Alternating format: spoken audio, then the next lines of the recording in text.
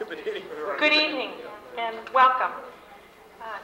Tonight we're here to hear public input if people wish to speak about our space needs.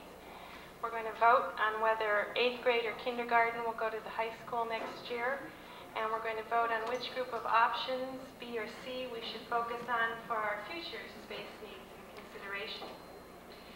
I'd like to say before we actually begin that I realize that we have no ideal or perfect solutions to our space problems, but in spite of that, I have to say I feel really good about this meeting tonight. And the reason I feel really good is because a healthy process is taking place. People are talking to each other in reasonable and appropriate ways. People are planning together and helping each other with this tough problem.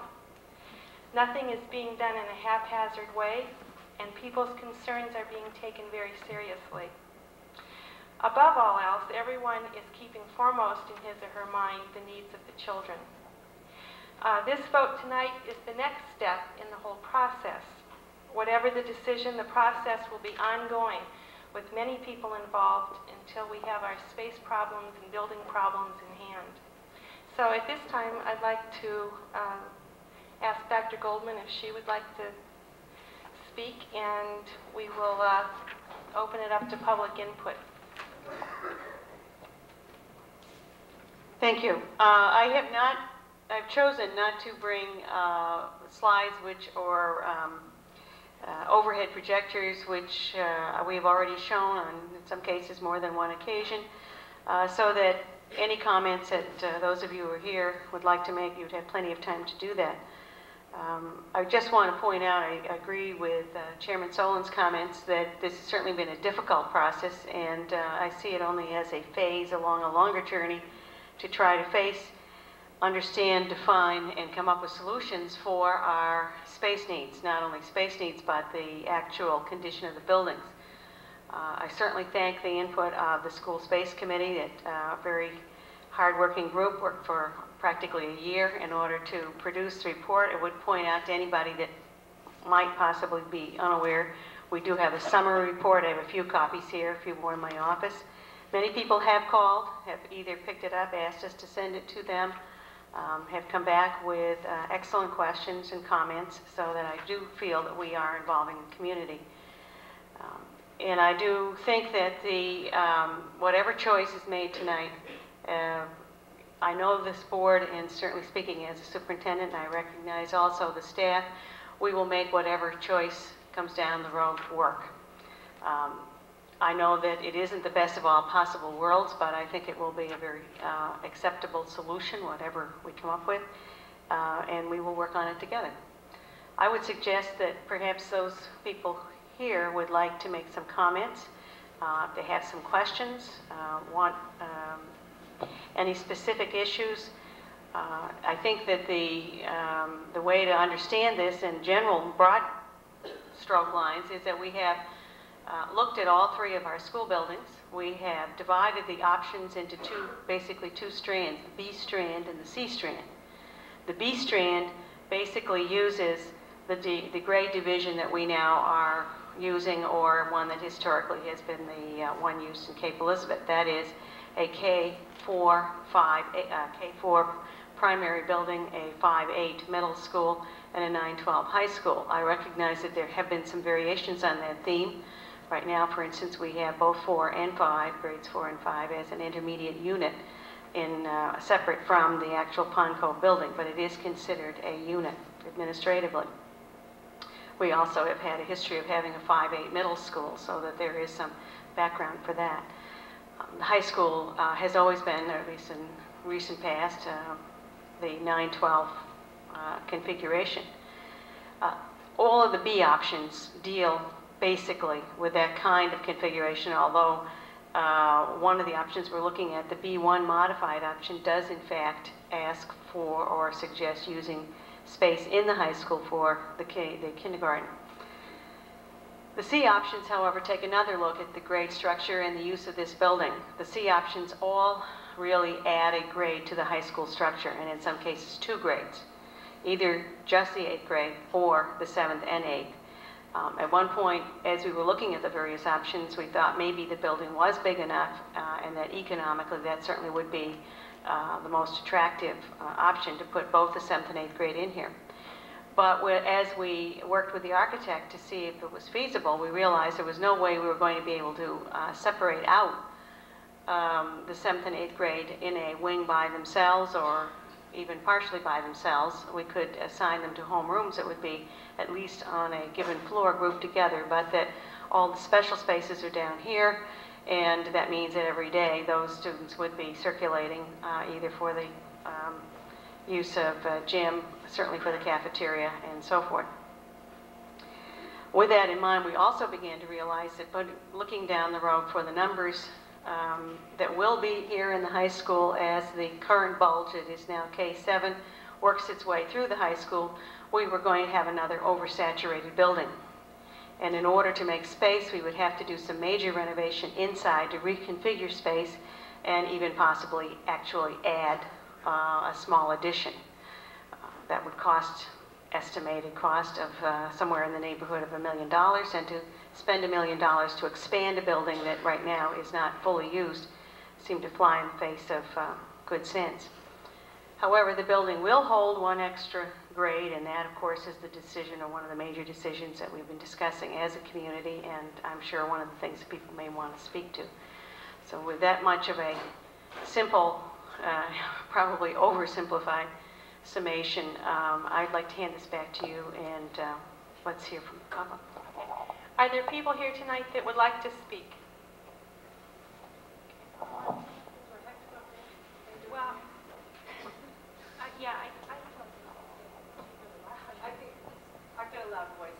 I'm just here tonight in support of, and would like to go on the record to have kindergarten here at the high school. I work at the high school, and I watch the kids interact every day, and it's a mutual admiration society. The young kids that are in extended daycare, a lot of whom go to kindergarten at one point or the other in the daytime, really enjoy interacting with the high school kids. It's not a threatening situation. Both sides feel comfortable. I can also bring a little past history into this because I went through the K school system and went to kindergarten in the old high school. And I was not traumatized. I went through school fine. I can still remember going down the halls and seeing the older kids and getting all excited because I'd see a babysitter, I'd see somebody that I had seen play basketball or baseball and thought, wow, this is really neat. So I think, you know, it's a comfortable situation. We trust our kindergartners with teenagers every day when we ask someone to babysit for us. We trust with our homes and with our kids. So I think I just am in support of kindergarten being at the high school.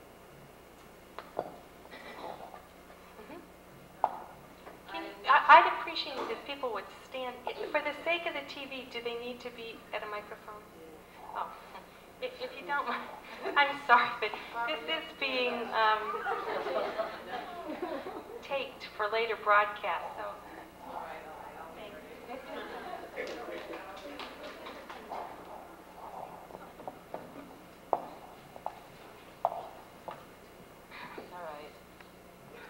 I'm Carla Bernstein. I currently have a daughter in kindergarten, but I do have a son who's in preschool who would be affected.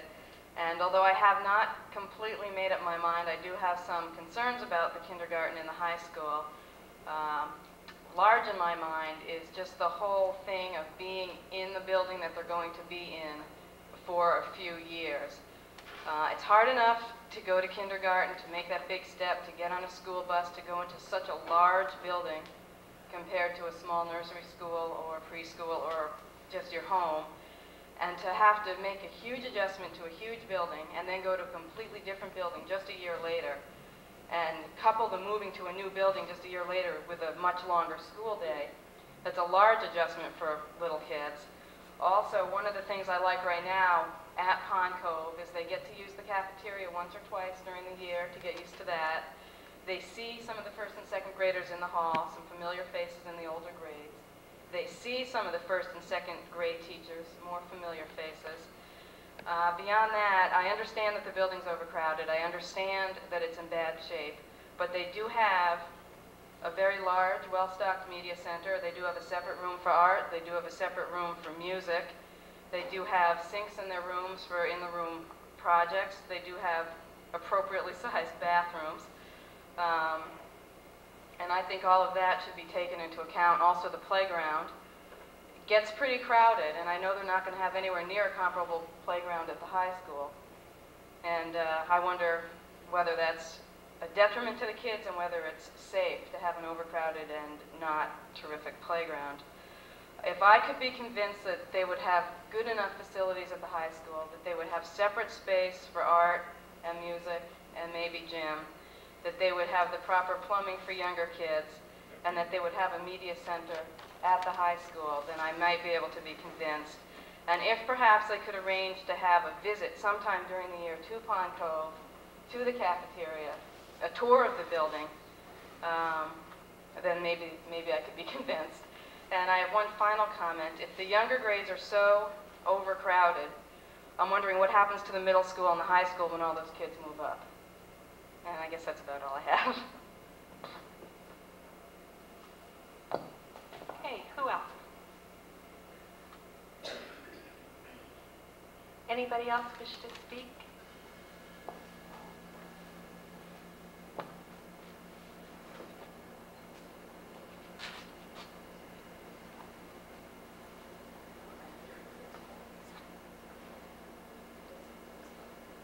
My name is Carol Haas. I have a daughter who is currently in kindergarten. I'm here to say that I really question the wisdom of moving kindergarten to the high school. My daughter's experience as she goes to school and she sees children who are close to her age, close to her size. She's in a school that's designed for children her size.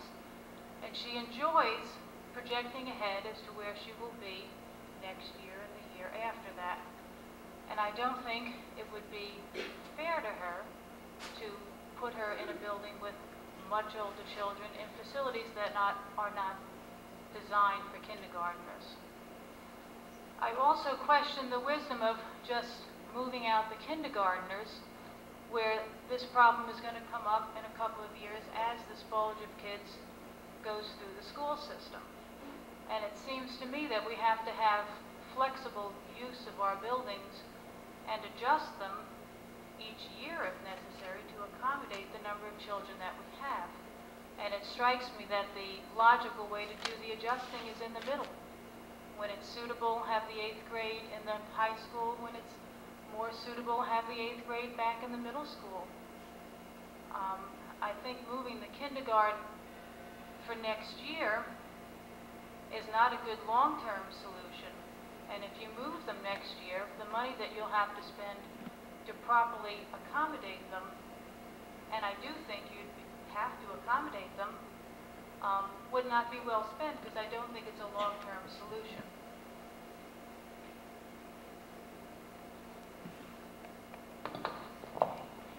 Who else would like to speak?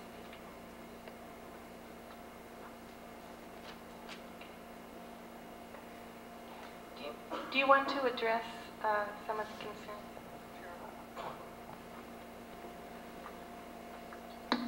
Thank you. First of all, I'd like to address the issue of long-term solution. That is one of the major concerns of the school space study. There are two aspects to that. One is to try to grasp the bulge that is going through the system right now. It begins with the 7th grade. In other words, we have 8 years, beginning with the 7th, including this year's K, class sizes that exceed 100.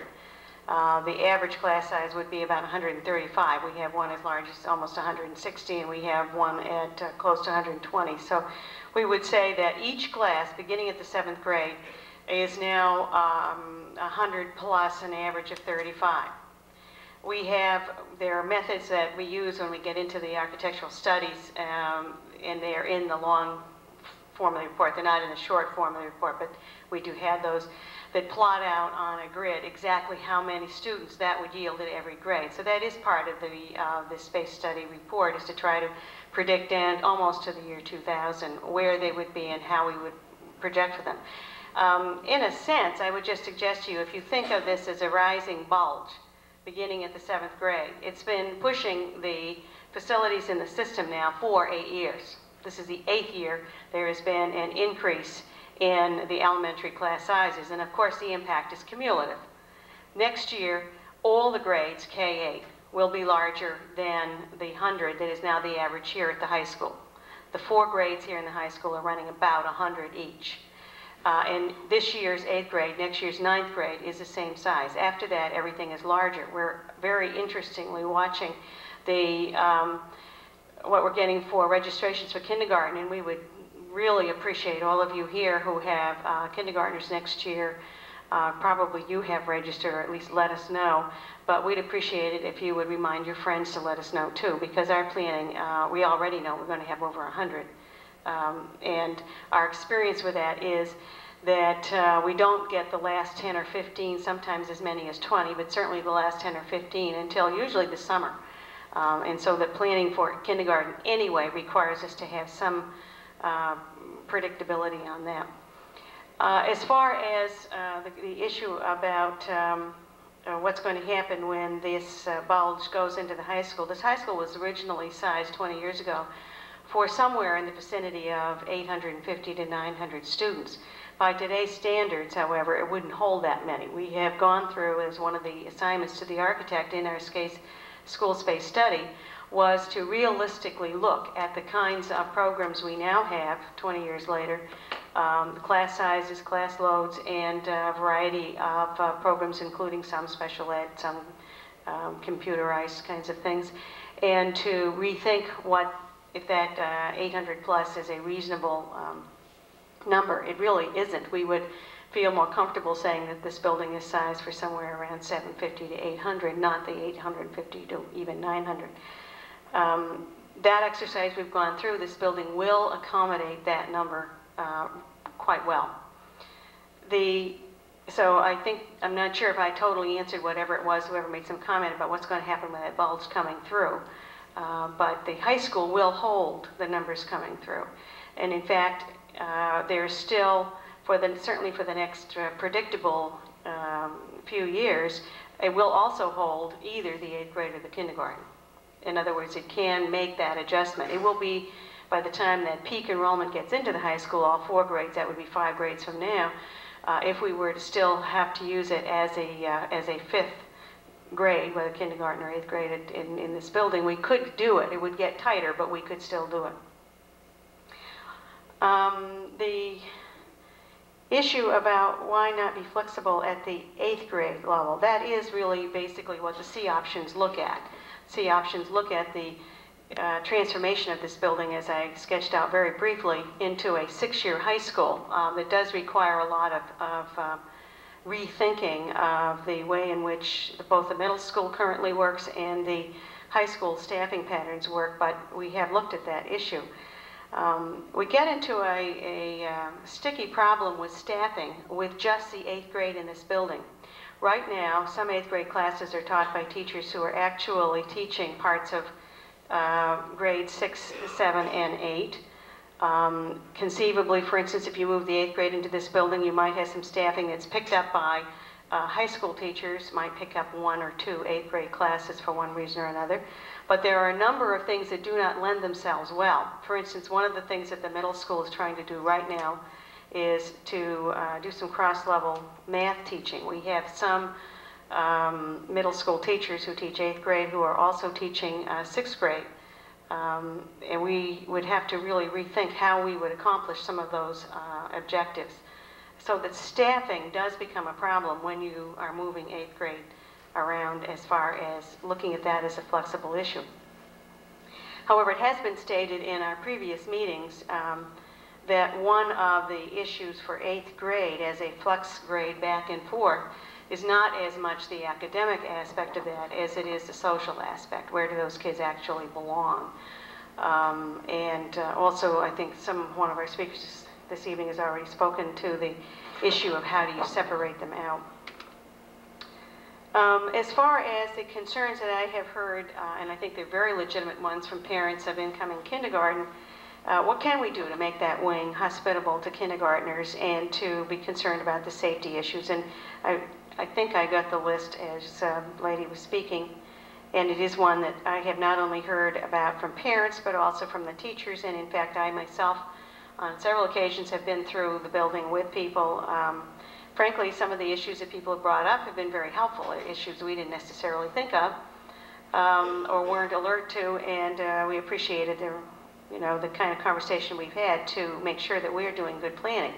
I should also point out that either of the moves that we're, the board making a choice this evening, we will be appointing an interim committee, a transition committee that will have teachers, administration, and school board and probably parent representation on it too, so that we feel we have researched a lot of the issues, but we also want to make sure that we are taking it into consideration in case there's something we've missed. Sinks can go into those rooms, and we would definitely, what we are planning on doing, the bathroom issue is one where we see a space where we can, in fact, put both the girls' and the boys' bathroom in the same wing. In other words, rather than get into all the specifics unless people have some questions about this, our original thinking was that we might use part of that wing for some high school use, and the more we looked at it, the more we thought, if we're going to do this, we have to do it right.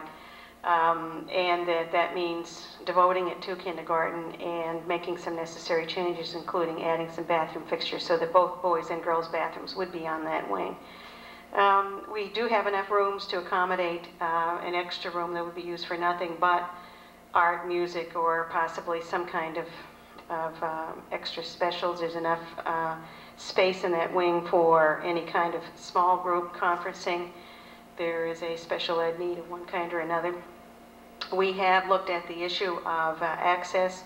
There's a fire code issue of access for kindergarten, no more than 3 steps, and we have the community services entrance, which is, I think, has 4 steps, but we understand that we can easily make that into 3, bring up the ground level a little bit.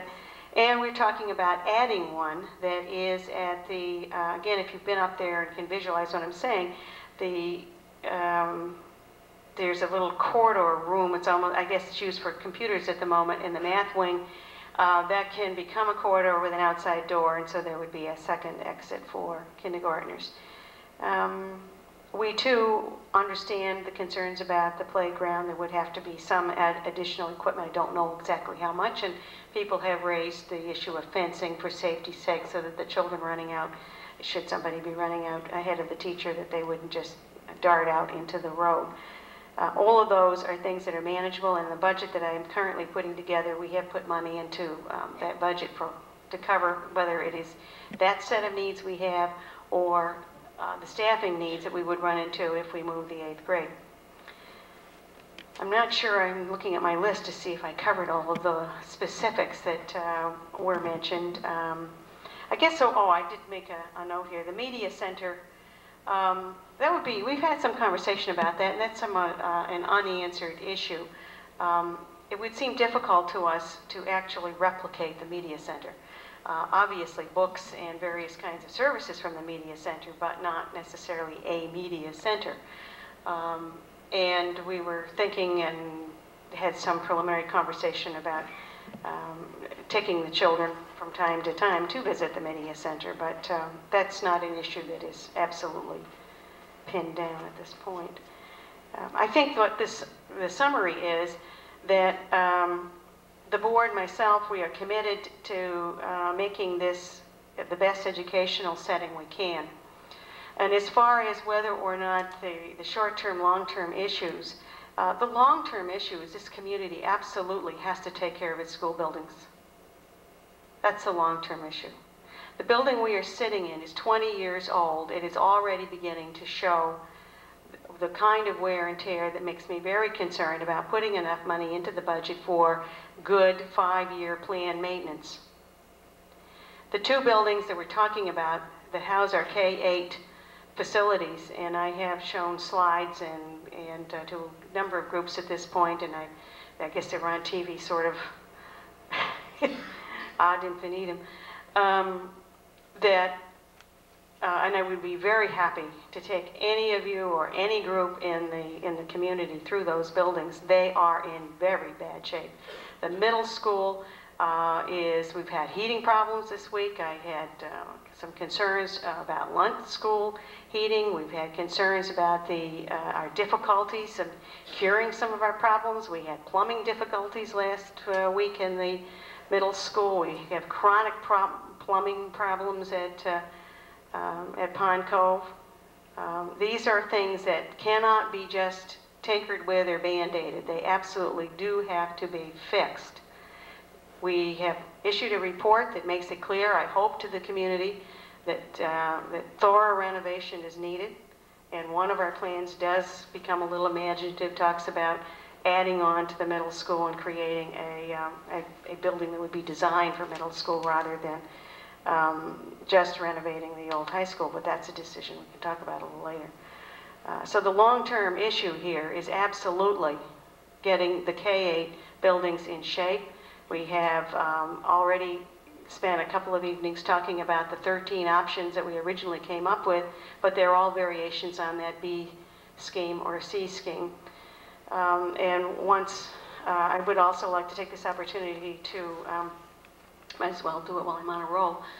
I have looked at the issue of state funding and had a representative of the state office come down and go through particularly the middle school, which I feel is the one that has the most critical needs. And generally speaking, communities cannot expect to get much from the state for renovation. But because we might do some partial construction there, and also because it is in such bad shape, he is telling me it definitely should put in we should put in an application, and it would go in two pieces.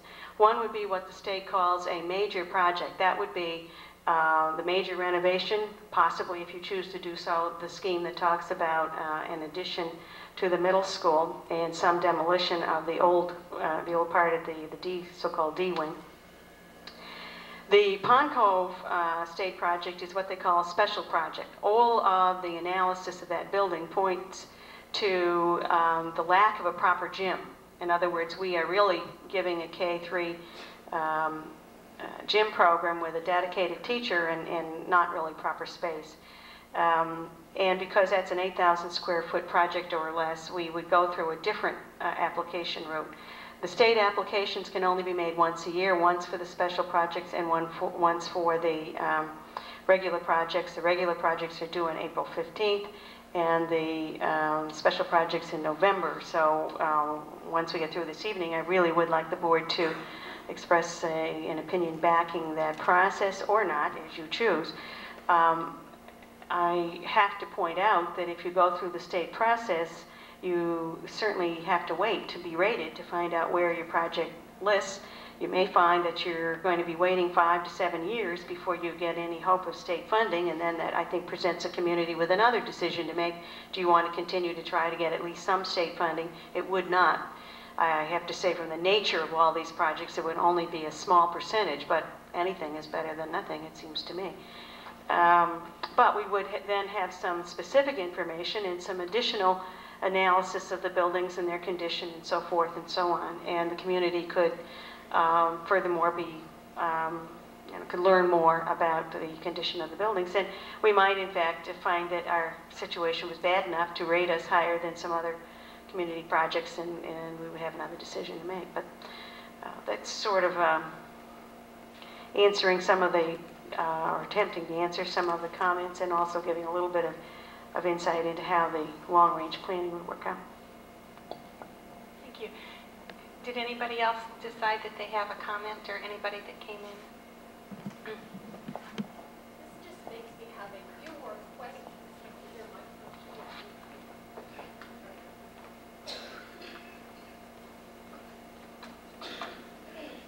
My name is Lynn Wilcox, and I just have a few questions after listening to what Dr.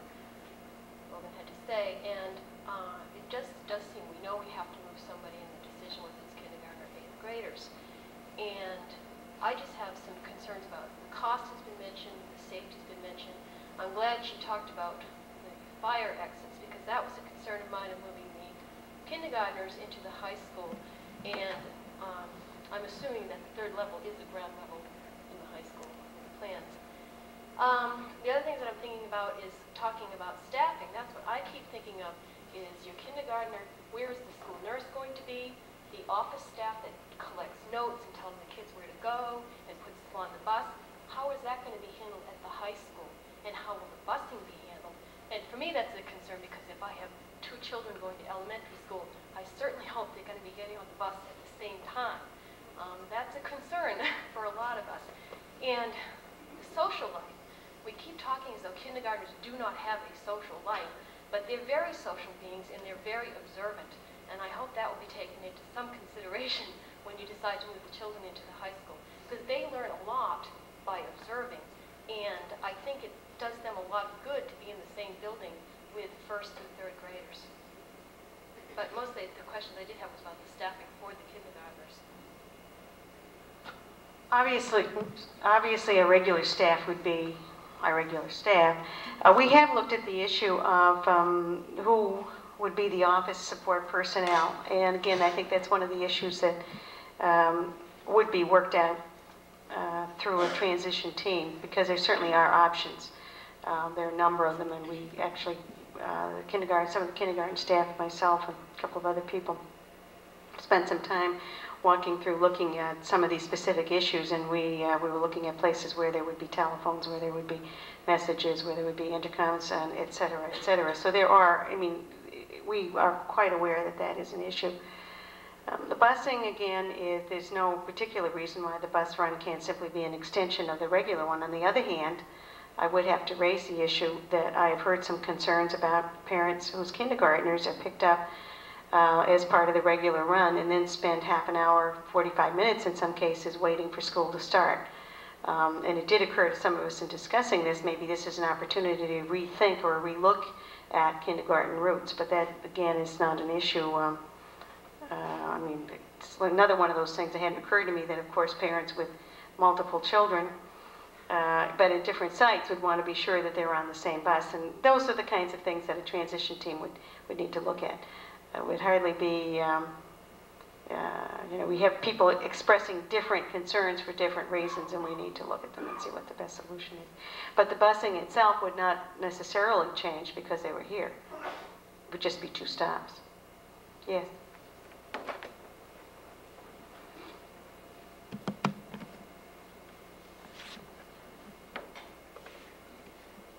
Thank you. My name's Eric Mann. This is the first opportunity I've had to come to one of these meetings. I wanted to know if in a previous meeting the experience in Portland with having the kindergarten in the high school building has been discussed. I haven't discussed it, no. Because some of my colleagues at work have discussed this with me on an anecdotal basis and spoke very positively of the experience in the Portland system,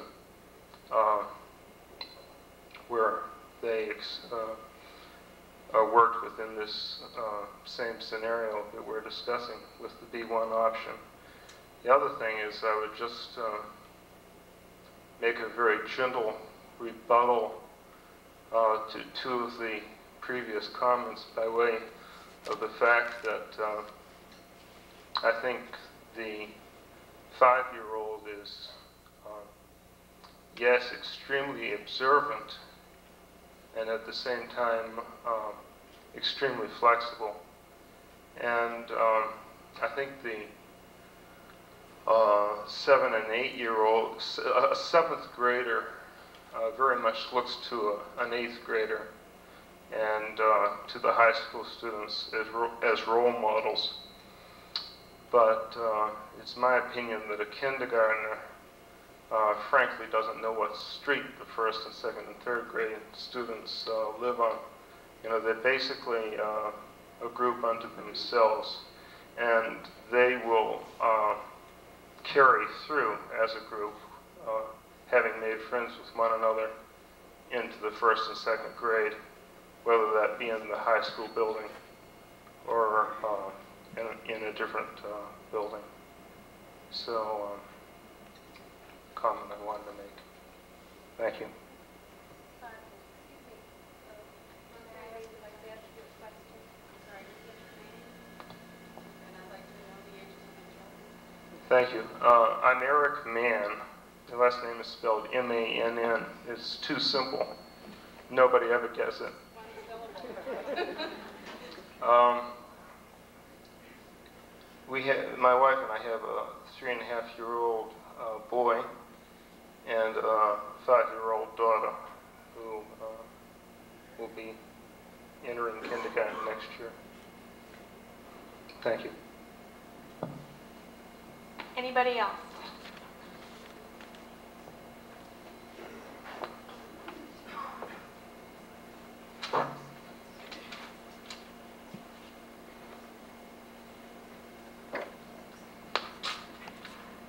I guess I just have to stand up and say that I am Sherry Gower First. I am a mother of a student that went to kindergarten in the high school. One thing I will say is you people are very fortunate that you've had several meetings on this. When mine went to the high school, I got a letter in the summer saying this is where he's going. That's it. But anyway, as far as I'm concerned, it was a very, very positive experience. He came to school here in the morning. They dropped the first, second, and third graders, and I believe it was fourth graders then, in the Pond Cove School off first. The kindergarten came down here. They didn't feel threatened as to, I mean, he thought it was great. Nobody was picking on him. They got off the bus. They didn't have to worry about if they were going to miss the bus when they go home, because they knew they were the only ones that were going to get on that bus, so they'd get them on. And I know there's a lot of concerns. I had concerns, but I wouldn't, if I had to do it again and think back now, I'd put them in the high school. I trusted the high school students to babysit my children. If I can't trust them to be down here with them, we have a nursery school down here that high school students work in. I just feel that it's the best alternative. My child had a positive experience. I think yours will. And I just hope that that's the way it goes. I just can't see 8th graders coming down here. I have a student that's in 9th grade right now, and to tell you the truth, 8th graders and 9th graders don't mingle very well. So I think it maybe is best for the kindergarten to come down here. Thank you. Anybody else?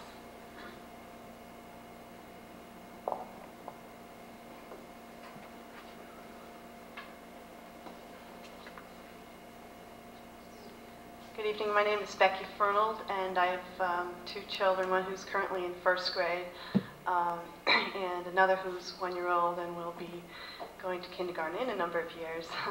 But then by that time, my 1st grade will be heading on towards the older grades, so they're both caught right in the middle of this. And I'm new to this town, and frankly, the reason we moved, one of the big reasons we moved to Cape Elizabeth was because of the school system. It's had a very excellent reputation, and I'm extremely pleased with my child's 1st grade experience to this point. I read over the summary report, and one of my major concerns, I understand completely the problem of the school space, the age of the buildings, the need for repair. And first of all, I want to make sure the schools are safe and they meet building code, and that we don't have to worry about roofs caving in or anything like that. And I know that's a primary consideration of yours. The issue of the kindergarten, I'm still not sure in my mind about that. I can see the pros and the cons. One question I had was on the tie-in with community services. I know there's quite a number of daycare centers in this area that have preschool and kindergarten combined, and I didn't know whether how you're thinking of having the kindergarten work with community services, or are they going to be 2 separate programs in 2 separate areas? I'm not clear on that. Yes, we have what the community services calls extended day, not a preschool program. There is a small preschool nursery program here on this floor, which is really part of the high school experience. The community services program is a separate program. It is certainly our thinking at this time that they would be separate programs. That's not to say that there aren't some possibilities for maybe some shared staff development, or some shared parent outreach, or some shared issues in early childhood, and it's entirely possible that we might see some connections, but we make no attempt at this point to use a connection. We did talk about it initially because it is a program that has been using space in the high school, frankly, without any real modification, and making it work. I mean, I recognize, like everything else, it probably has its problems, but that, I think, probably did start the thinking that, well, you know, there's some space there that can be used and so forth and so on. But that again I see as a planning issue. The kindergarten is kindergarten, extended day is not kindergarten. They should be thought of as two separate programs. Anybody else?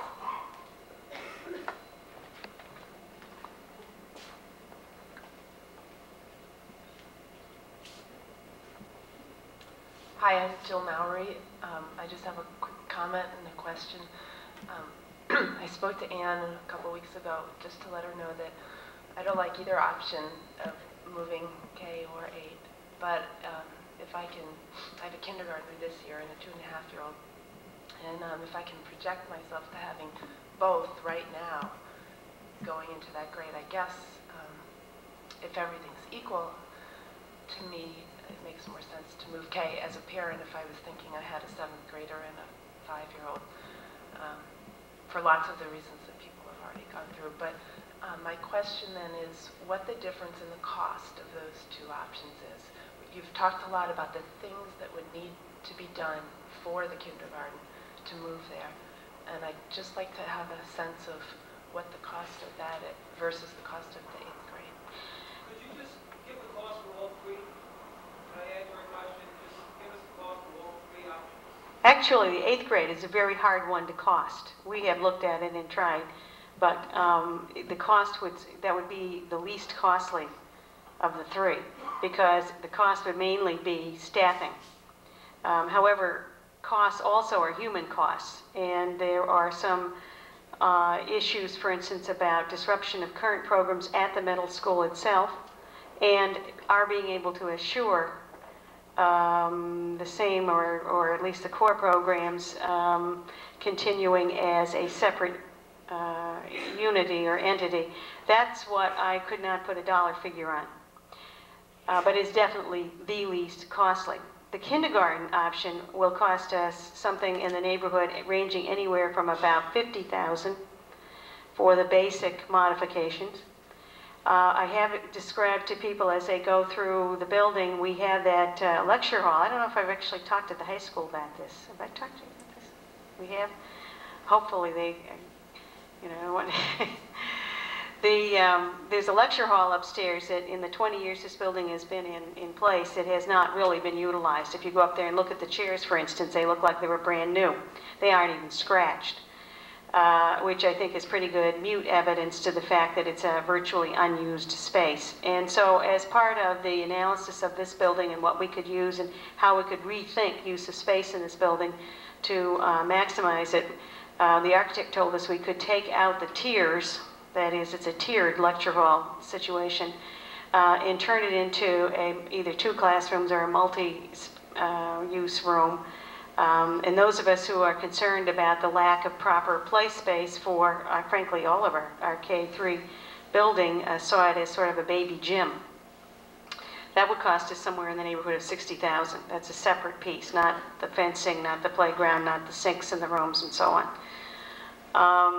And then finally, we do have some needs in this building that have absolutely nothing to do with moving either the kindergarten or the 8th grade, but have to do with maintenance and a concern we have that this building, even though 20 years old, is not handicapped accessible by current code, and we are facing up to the necessity to make all our buildings handicap accessible. And if we do renovations in this building, we may well have to undertake that. I separated out in 3 pieces because even if we move the 8th grade, we wouldn't be as inclined to move ahead with renovating the lecture hall, but that really is not tied to the necessity to move either grade. It would just be a very nice addition if we do move the kindergarten. So the basic move somewhere in the vicinity of $50,000 in our conversations with the architect. Just one other really quick question.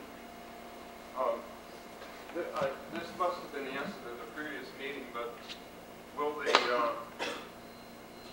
high school girls and the high school and the kindergarten girls be sharing the same bathroom, the same room? No, that would be, we have 2 bathrooms in that wing, one around the corner where the community services, that's a current girls' bathroom they use by the children who are in the building at the, and some, I assume there's some high school use of that. And then there's a boys' bathroom around the corner, which would now be in the wing that is the wing for the kindergarten, if that's what it is. And then we would be adding a bathroom. Actually, it would be accessed probably in the small room itself, much more under surveillance. Now, I'm still not sure whether we would lock the boys' bathroom, because that one does have an entrance on the corridor, because I know that that is a concern with parents, and we had some conversation with kindergarten teachers before we decided we would go ahead and add some bathroom facilities to make them all in one wing. But it does seem prudent, and it certainly is a legitimate concern. I lost count, but are we up to 4 bathrooms? In other words, are there going to be kindergarten boys with high school boys? No. Or kindergarten girls with high school girls in the same room? No, there should not be. I mean, okay. That's the only I understand. question I had. The girls, I guess, again, I should have brought, well, I didn't have this on an overhead anyway, and I don't have a blackboard, but the girls' bathroom that we're anticipating would be an additional set of fixtures, okay? That's a new one. And if it would be in the place that the architect was kind of figuring around, again, these are preliminary sketches, but we all know it, we know enough to know that this is likely to be the place we would go for. That would be really a secluded entrance. The boys' bathroom, which is on the corridor across from the guidance room now, to assure there would be no high school use, one of the things we did talk about was simply locking it and having staff, and again, the whole issue of support staff, some kind of secretarial staff that would be working with the kindergarten teachers in some capacity, help, unlock it. And we would have to work that out and deal with it, but that is certainly one route we can take. Thank you. You're welcome. We also thought we might put some Mickey Mouse decals in there, which would kind of discourage the use of teenage use of the bathrooms.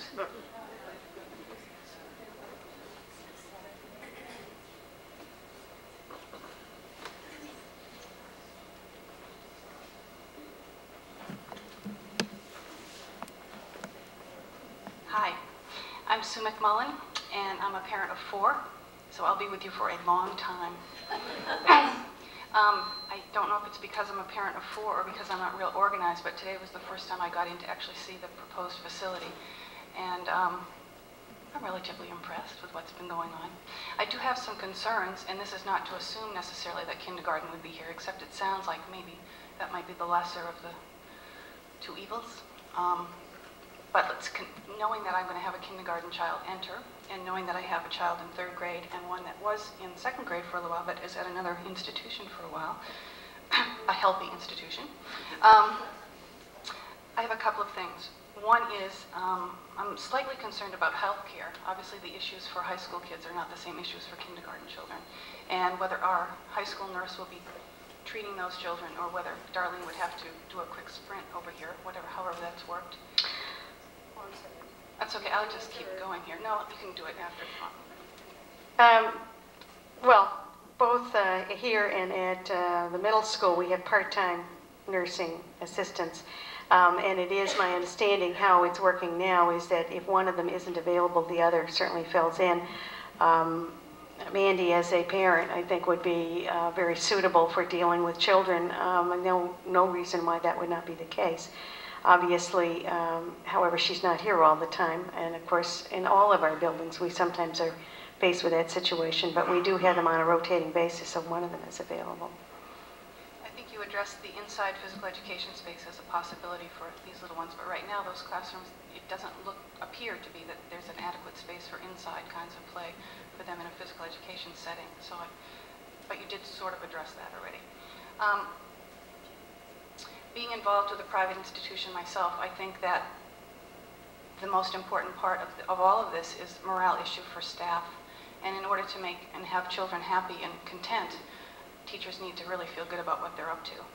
I don't know the answers to that. I haven't tried to open that Pandora's box up, but I only say that because I have empathy for anybody who has to make changes and realize that if they're not into it and loving it, that those kids might be feeling some undercurrent there. So I just bring that up as an issue, which I'm sure you've addressed, but it's a concern of mine as a parent. Thank you.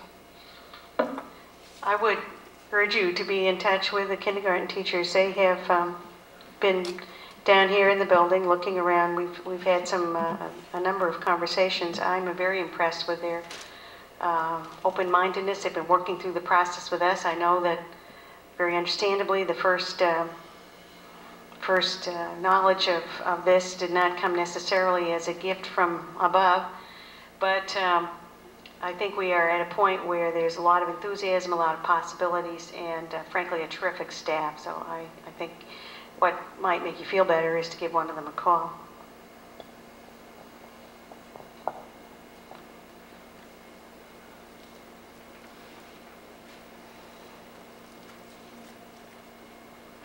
Hi, my name's John Greslick. I've got a little girl who's going into kindergarten next year, and many of the issues have been touched that I'm interested in.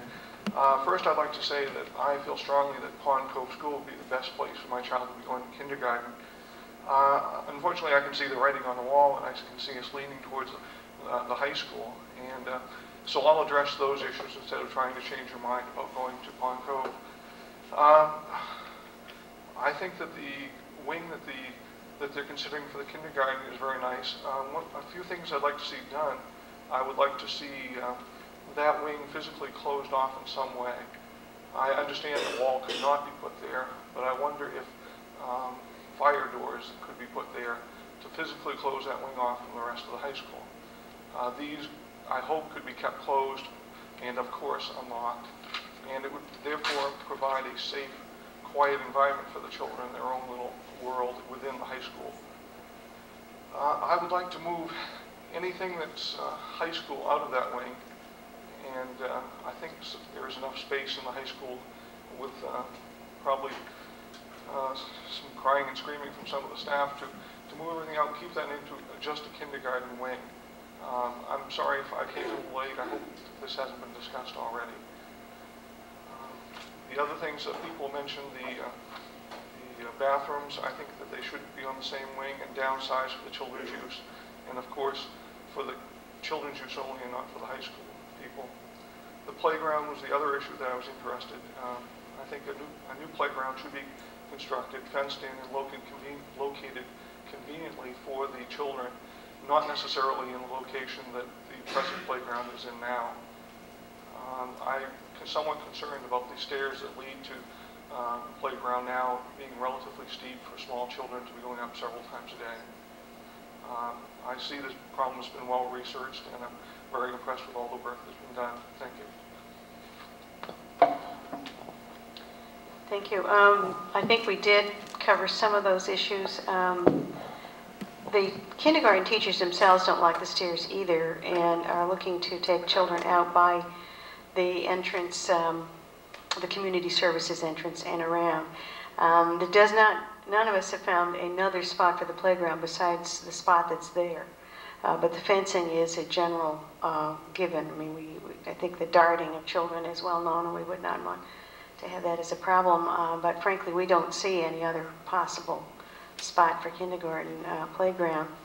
We will, if this is what we're going to do, we're going to have to make it the best we can. And I think the rest of that we pretty well covered. Is there something like that?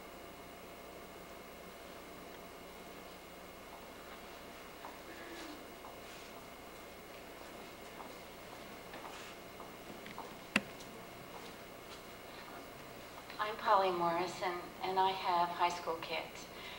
Your comment, Connie, about the lecture hall awakened me. I would have a really hard time. I think it would be dreadfully unfortunate to lose a lecture hall in a high school. For that not to be used presently or in the recent past, I guess I want to ask why. I can't understand that. It seems like it would be adequately placed in a high school, particularly in the upper levels where they are transition years anyway. I hear a lot about maintenance and the conditions of the buildings and everything. But I guess I'm looking to what's happening in the classrooms. And I'm thinking about science. I know in 7th and 8th grade there is very little hands-on activity. I know in the high school the equipment, the labs, is far from state-of-the-art. So I'm wondering what's happening there, what will happen while all the other things are falling into place. I have real concerns about those areas. The other thing I think about, and this certainly doesn't affect my kids, but I think about many kids who have had the opportunity for languages at earlier levels. These kids are going to be moving up with greater competency, so I'm wondering what's happening to these kids as their demands increase.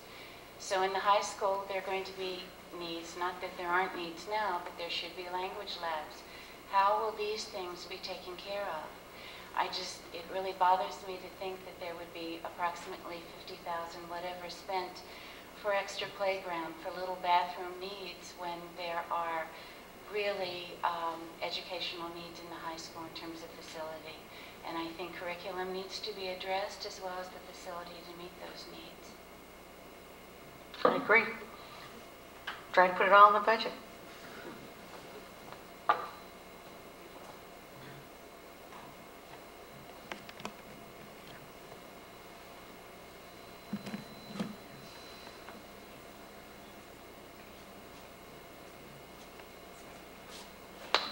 Tried unsuccessfully to yell from the back, and so here I am in the front.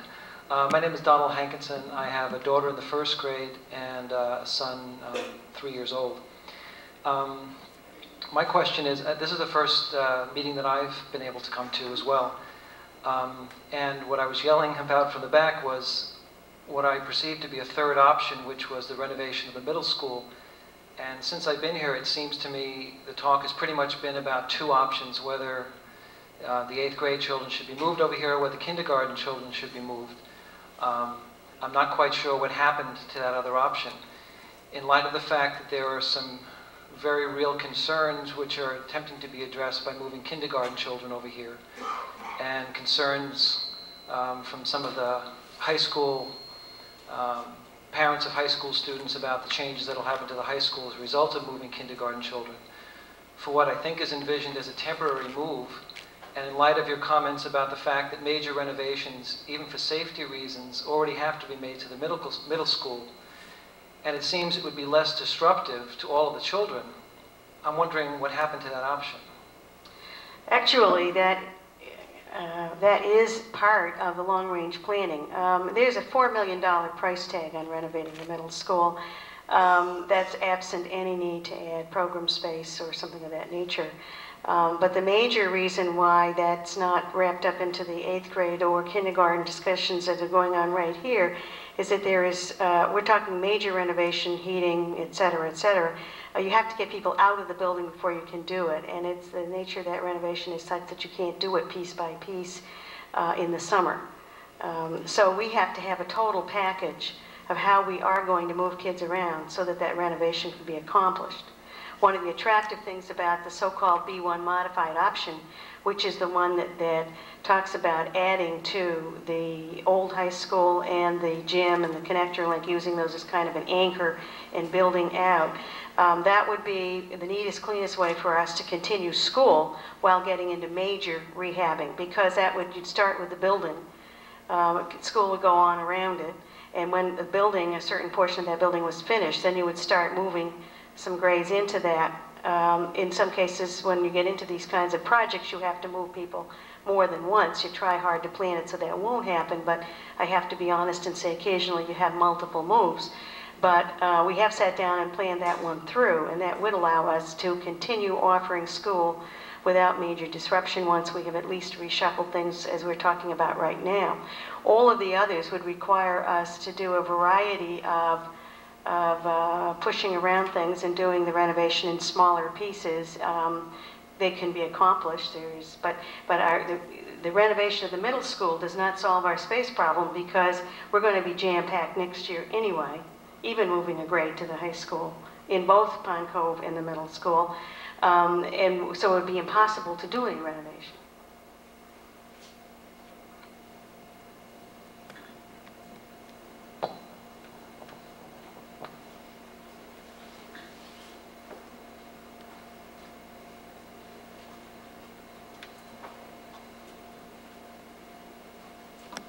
My name is Ingrid Stressinger. I'm a parent of two daughters, one who is 4 and one is 13 months. I'm also a teacher at the elementary school.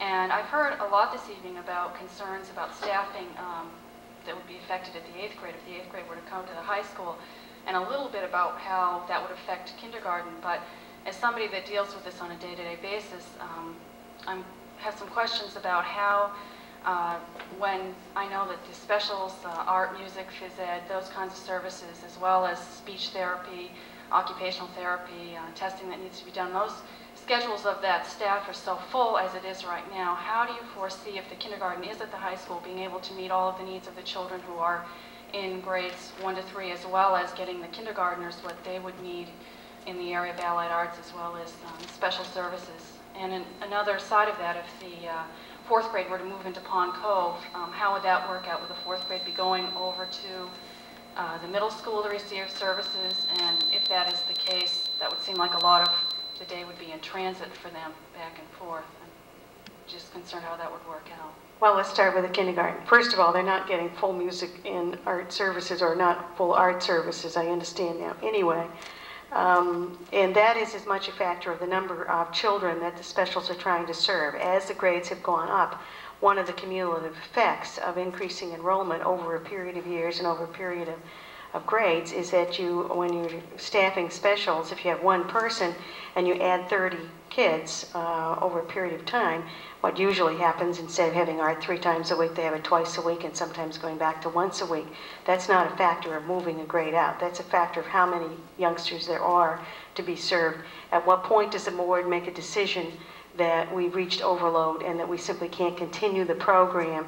And I would just simply say that in our preliminary conversations about providing services to kindergarten, we are well aware of that in the total balance of how many K-8 students now our specialists will have to serve. And of course, the extra numbers now are going to be at the middle school, which will be putting extra burdens on that particular part of the staff, and how much we will be rearranging the people we have will be all part of the total picture.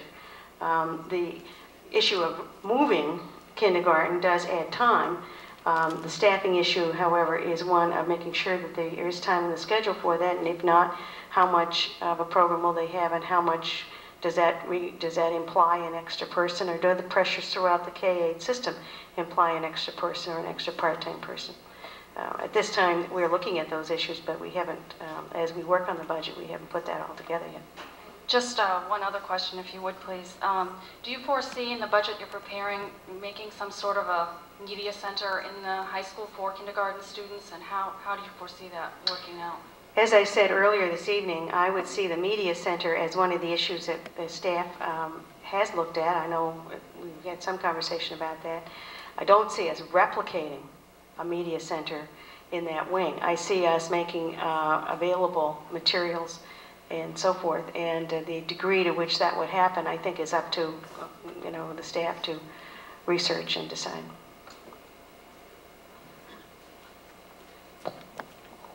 Anybody else?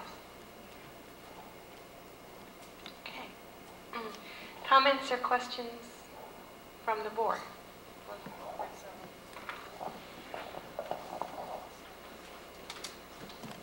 There's a different group here than the first time I made this statement, and perhaps there's a different audience at home.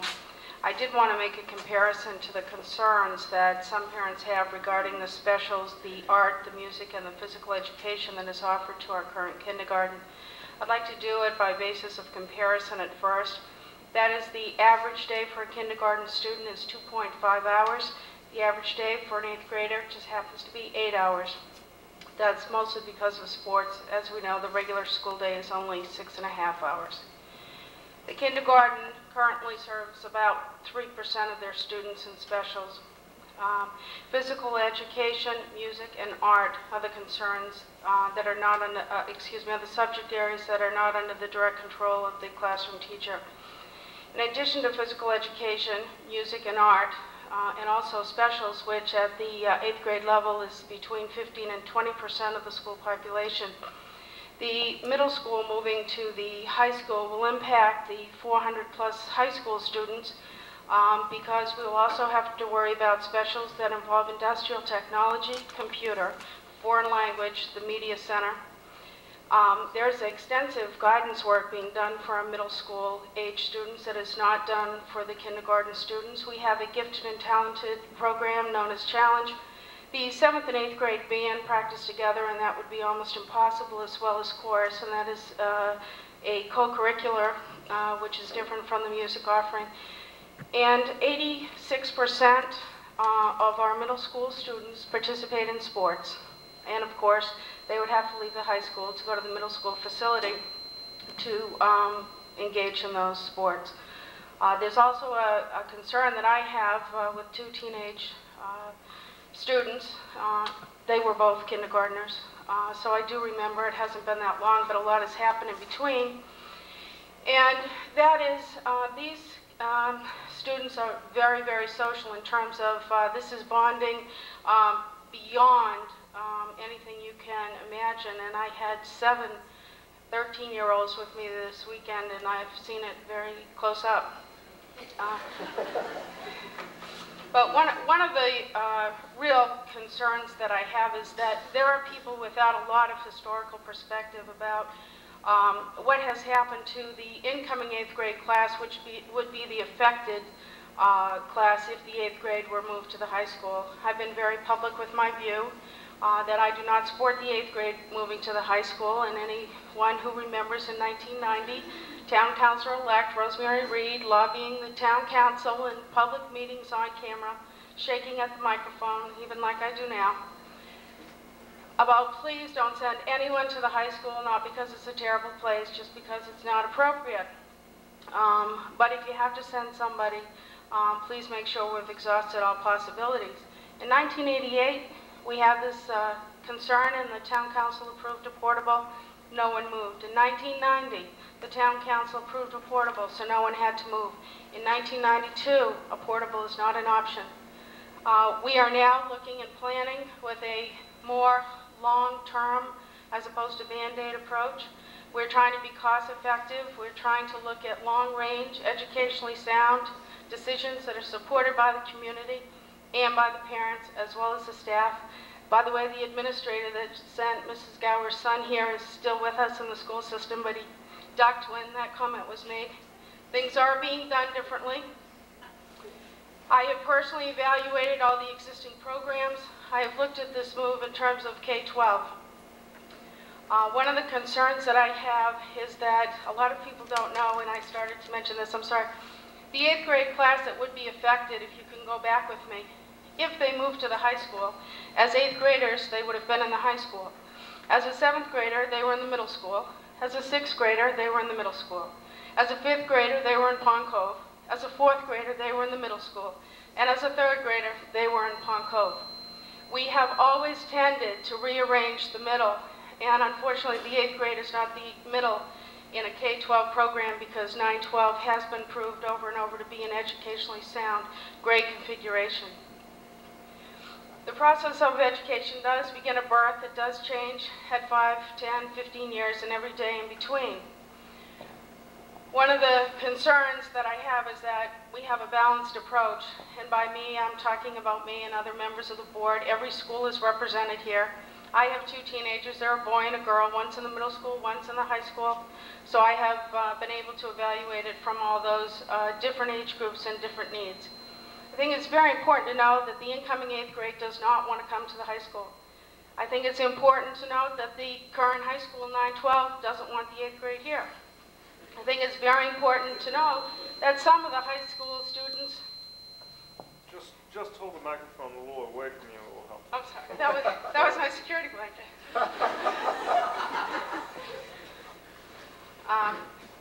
Well, I think I can go back to where I was. The current high school students, many of them that I talk to, and I do speak to many of them, and we have some in the room right now who have previously spoken on camera, and their record is, I mean, their comments are in the record. But a lot of the students didn't know kindergarten wasn't already here because there are over 140 5, 4, and 3-year-old students here. If the kindergarten were to move to the high school lunch period would not be interrupted. And I know that sounds like it's a minor thing, but the 8th grade students would be competing with the high school students for the gym. In the kindergarten scenario, there would be separate space that would be appropriate for kindergarten age and sized bodies. This space that we're in right now is the high school cafeteria. If you come here between the periods that are behind me, when it's lunch, you'll see it is very widely used. I do want to apologize to many of the high school students who have been somewhat offended by the comments of middle school parents and maybe even me. Not that we think that high school students are terrible kids and a rotten influence on 8th grade kids. It is more what the incoming 8th grade would want to do to impress the high school students than what the high school students would do to try to include the 8th grade in their activity. Again, as a 7th grade parent and a 9th grade parent, my daughter doesn't have too much in common with her brother anymore because they are at separate schools, and until he's at the high school, I imagine that will continue. I do want people to know that when I cast my vote, that I have looked at K-12. One of the parts of this discussion that we haven't had, and I don't want to open a Pandora's box, but we have made a commitment when we make a decision tonight about what is an educationally sound grade configuration. I've been very outspoken and I campaigned partly on this platform. The most appropriate from everything I've read and from the interviews I've held with staff, that in this district and outside, that a K-4, 5-8, 9-12 configuration is the most appropriate. By moving the kindergarten to the high school, we will have space in Pond Cove for the 4th grade. We will have appropriate space, 5-8, for the middle school population that will be there, and of course 9-12 has been addressed. We are trying to take the long view. If we move the 8th grade to the high school, we will not have room for the 4th grade at Pond Cove, and we will have to continue with 4-5 across the way. Thank you.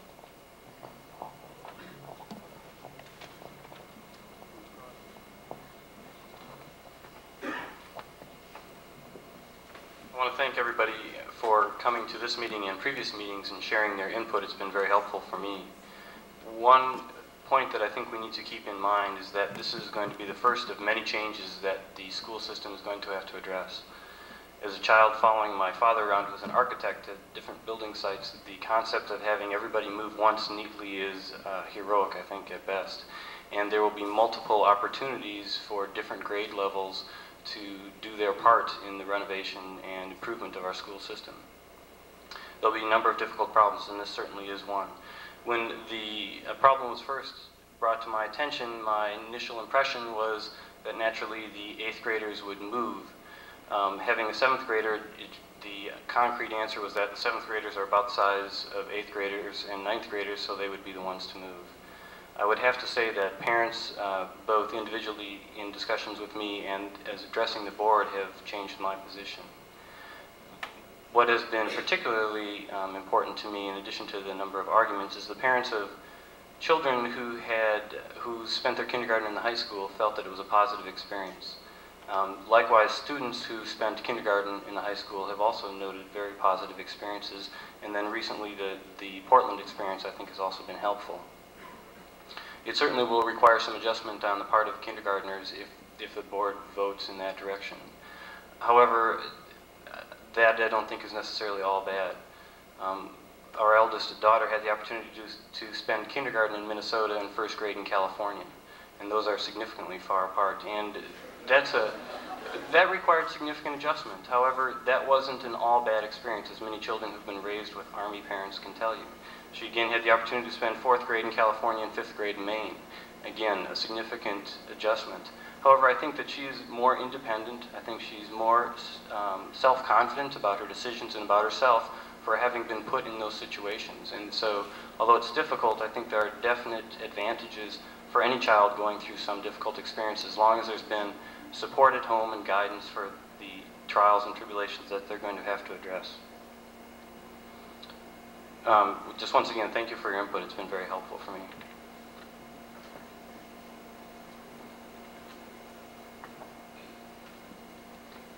Thank you all very much for coming out tonight.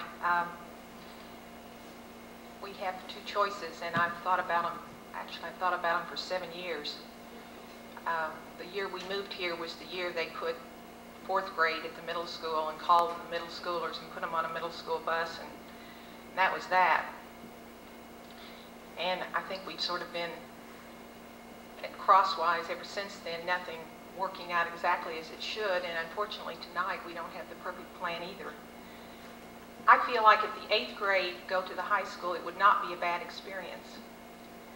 I think the present high schoolers are a great group of kids, and I think they'd help in the transition, and I think they treat those 8th graders fairly, and they treat them kindly, and there'd be some fine learning experiences for those students at the high school that they couldn't get at the middle school. For instance, even though the science labs aren't state-of-the-art, I think they're better than they are at the middle school. That lovely auditorium for fine arts presentations, being right there, having access at the swimming pool. The music and the industrial arts facilities are very nice, and I think it would be a nice situation in many ways. But then I have to think about what would they be giving up in order to spend their 8th grade year at this high school. And what they'd be giving up is their year of being the oldest and most experienced group at the middle school. Something that they've been waiting for 4 years, and it finally comes, and all of a sudden they're at the bottom of the totem pole again at the high school. I think they call this BMOC, don't they, Big Man on Campus? And that's what I think that they would be missing. It's the year that they head the student council. They plan the dances, the social events. They compile the yearbook. They're the ones that are first chair in the band. They're the stars of the sport, the 8th grade sports teams. And it's a long way from 8th grade to 12th grade when you get that chance again to be the kingpin of the school system. I had 2 boys that were freshmen here at this high school. One was a freshman the first year we moved here, and another came up 2 years later as a freshman. And it was a difficult year to be a freshman boy. It just is. And I don't think my children are uniquely different or shy or have any particular problems, but for a freshman boy, all the 8th grade girls that liked you last year now are looking at the sophomore and junior boys, and it's hard to fit in that year. And I'd hate to see us move that down and include those 8th grade boys, because I have a feeling that their timidity and loss of purpose and exactly who am I hate to see that happen a year earlier. The girls, on the other hand, a lot of freshman girls date a lot of senior boys.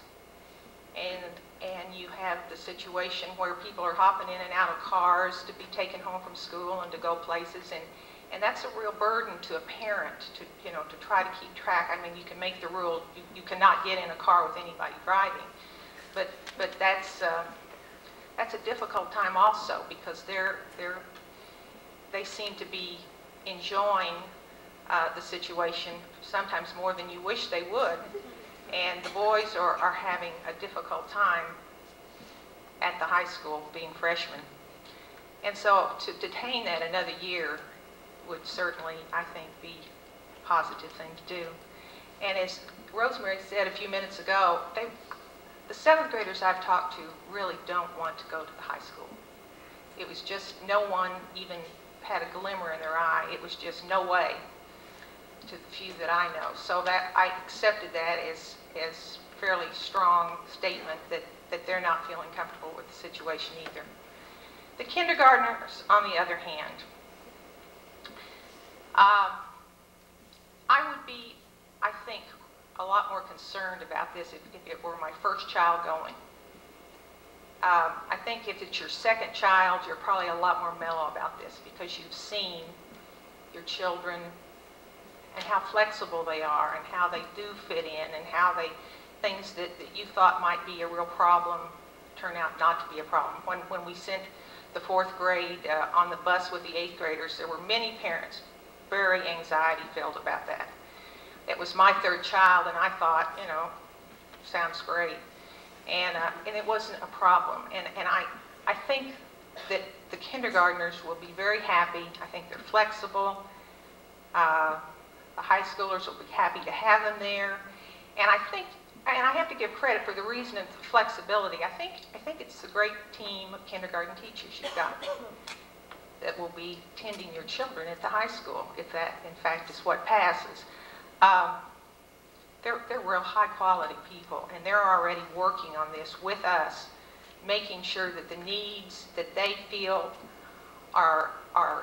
need to be in place for it to be a good experience are there, and we're committed to that. And I think they know we'll do the best we can given the dollars we have and then some. So because of the great team of teachers, and I think, you know, of course it'll depend on the parents. If the parents have a nervous attitude, that might rub off on your child, but if you just go into it knowing that they're going to have the best quality education that Cape Elizabeth can give them, I think you'll find that is exactly what happens. I talked to every parent I could think of whose child was here 10 years ago, and they all said it was great.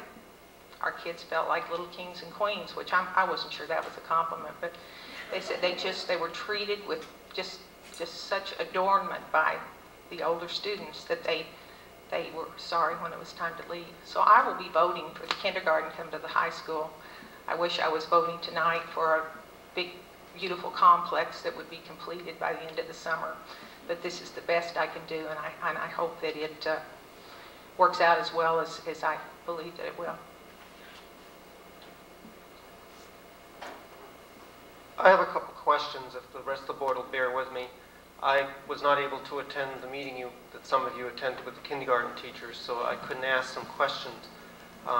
Some of the parents tonight have alluded to what's going to happen with music, art, phys ed, those kind of allied arts. I guess it's been 6 years since I've had a kindergartner, and I guess I need to know in a 2.5-hour day, 5 days a week, how much of this is taken up with music, art, phys ed, and media center or library visits. If somebody could answer those for me. Well, I can give you a generalized answer. I'm just looking to see if we have, Nancy might be able to give you a little more precise answer. Why don't I, rather than just give you a generalized answer, Nancy?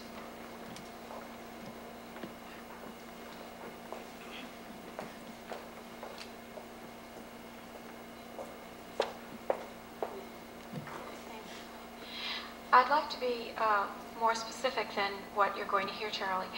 As Connie indicated, several years ago, the art and music services were downsized somewhat for kindergarten. And I had an opportunity to talk one-on-one with Marie Hayes and with Judy Page about these concerns, as well as Shari. And I wouldn't want to embarrass Shari, but I might ask her specifically if she might address the amount of time that the kindergarten children spend in media center. Can you help me with that, Shari? Yes. The children in the media center, 30 minutes once a week. I don't know if everyone heard that. The kindergarten children access the media center 30 minutes once a week. The art and music, Charlie and I will need to get back to you specifically on this, but I spoke with Marie, and Marie indicated that they're on a shared schedule, and that the children come, they're not given full services. They get a half-a-year services when they're getting art and music, and it rotates. They may get art at one point, and that will flip, and they will get music. And I will call you specifically to fill you in on that. Okay. Another question was kindergarten involvement in assembly. Several years, yeah. Last year when we did the assembly. How often does the K-5 at this point have joint assemblies? We did 2 historical assemblies. One we did 2 years ago as an attempt to try to see. We really wanted the children to see what 850 children looked like and staff assembled in one spot. So 2 years ago, we did that assembly to welcome students to school and so forth. And then last year, as Barbara Powers stepped down from her position as the principal of Pond Cove, we had another assembly. So we've done 2 assemblies in 2.5 years. And we have no plans in the future for doing another assembly because they're very difficult to do. It's tough to be intimate with 860 people. Pardon me? And, oh yes, thank you, Loretta. That we had half of the students there because you realize there are 4 classes, morning and afternoon, and the afternoon students attended, basically, unless parents escorted children for the assembly. When you do a reading program, which you usually have a theme once a year, is the kindergarten that involved? Yes, they are. Any theme work or any of those kinds of things, the integrated artists, they have as much access to those programs as the other students, 1-5 would. There's a couple of the concerns. One was with the access to the nursing.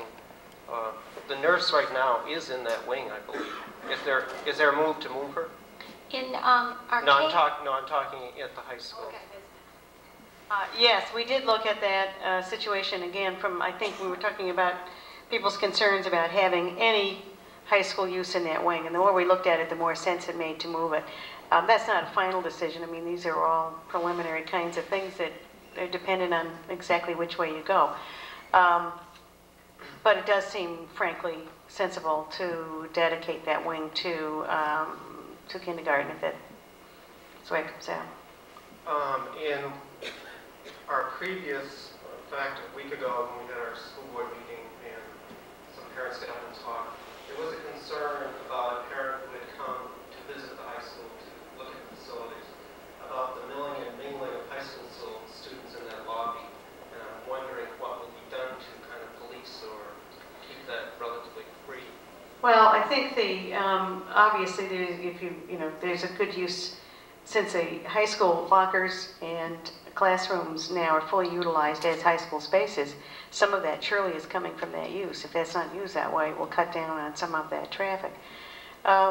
We were looking at, and a gentleman this evening brought up the issue as he did before when he visited the building, is there any possibility of putting doors? We have walked through there with Frank Locker, the architect. He's pretty dubious about that particular issue, but again, nothing is crossed off in stone at this point. But we were talking about ways to make that seem like a separate space. I mean, there are dividers or kiosks type of things that can actually act as barriers, and at least looked at that kind of thing. Is there currently room at Pond Cove for 4th grade? Essentially, the classroom spaces, and again, we are really in the staffing procedure right now and also looking at exact number of rooms. You want to answer that one, Nancy? I'm sorry, I didn't hear your whole question. Wanted to know about, is there room in Pond Cove to move the entire 4th grade in? I know we've had... Very good question.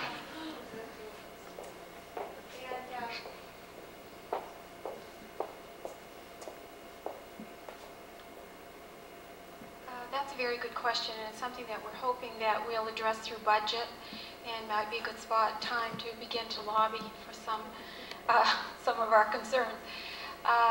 We're looking to increase a 4th grade section next year. We're hoping, with your blessing, to go from 6 sections to 7 sections at 4th grade. That then leads us to a dilemma. Are we able to house all 7 sections in the Lunt, from the Lunt building up to the kindergarten, what's now the kindergarten section? We don't know yet. Those are basically under discussion, and as one board member, I believe it was Mark, said there would be lots of opportunities for many of our grades to be sharing and moving about. In the renovation process, or in looking to do some renovating, grades are going to need to be flexible. And if all 7 sections are housed in that building, in the Lunt building and in the, what is the Pond Cove section, we will need to re-examine some of the classroom spaces, the use of some of those spaces as such, i.e. what is now being used for Gretchen Berg's program, the Integrated Arts program. We will need to look at some of the specialist areas. Frankly, there isn't enough room at this point, but we're going to need to examine that.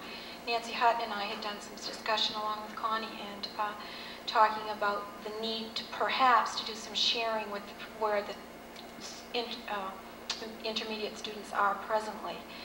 And it's a very real possibility that there may be some of the 4th grade classes remaining and there will be some sharing there. And one of the parents that spoke tonight talked about that fact. Okay. I have one more question. If the kindergarten should be moved to the high school and the 4th grade, the current 3rd grade class stays at the Lunt building as a 4th grade class, that leaves the 5th grade at the current middle school. You as assistant principal right now have had primary focus for 4th and 5th. How does the superintendent see your role? Well, I see the issue of the principal and assistant principal almost acting as co-principals at this point with the 2 different buildings and so on. And if we add a 3rd building, we are clearly needing that kind of administrative structure. I do think that this is a fluid situation. We're moving towards a more definite kind of building enclosed situation, but at least it's all under the K-5 administrative structure. I would see, for instance, in kindergarten, separated out here, one of the 2 administrators would make kindergarten liaison, etc. Her main, one of them would be designated more or less the main contact person, although I know that they do share being in touch with all 6 grades at the present time. Again, I think this is another type of issue that needs to be worked out by a transition team. It is actually a lot easier for us to talk about the kindergarten issues than it is to even begin to talk about the kinds of splinter pieces that will come up with the 8th grade. If you would like Nancy to speak to that, to give you some feel for those, we can also do that now. So in this transition year, are we really looking towards moving the 5th grade back to the middle school as part of the middle school? Or is that going to be the board's? Well, I would suggest to you that the options that you are looking at as long-range options do in fact ask you to make that distinction. All the B options do talk about a K4, 5-8, and 9-12 configuration.